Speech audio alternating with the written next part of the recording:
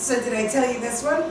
No. Okay. So online dating, we've already talked about this. You know I'm dating and I try like everybody else does. So I'm not kidding. I went out with this guy, really, really great guy.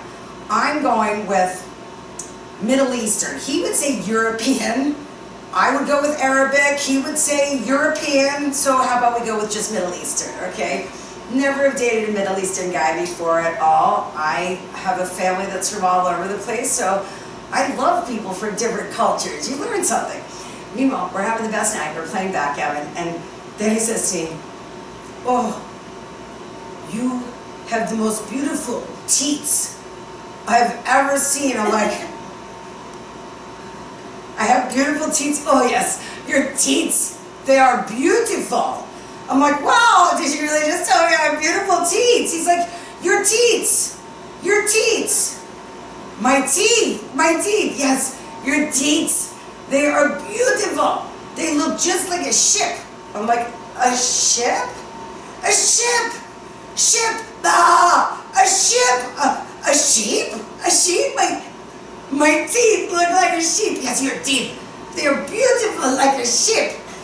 All right, we're playing backgammon, and I'm thinking, all right, this is a cultural thing. I'm good with this. 20 minutes later, and your eyes, they're just like a donkey's. I'm like, "A donkey? Did you really just tell me that my eyes are like a donkey's? They have beautiful eyes." I'm like, okay, so I have teeth like a sheep, and I have eyes like a donkey. I have to go to the bathroom. I'll be right back. So I grab my phone. I go flying into the hall bathroom. I call my friend, who's Jordanian, okay, when she lives here. And I'm like, "Oh my gosh, I got this seriously hot Arabic guy." Now I'm at Arabic, okay? We started at Middle Eastern. He says European.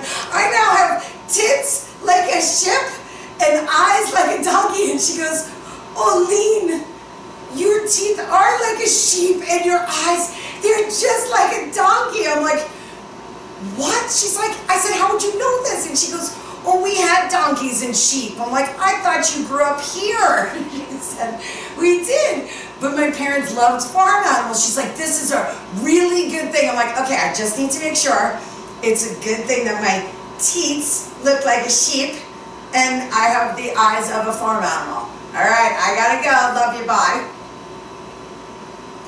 So, needless to say, I'm learning and I'm continuing to date. On that note, back to the drawing board. We're just gonna keep at it.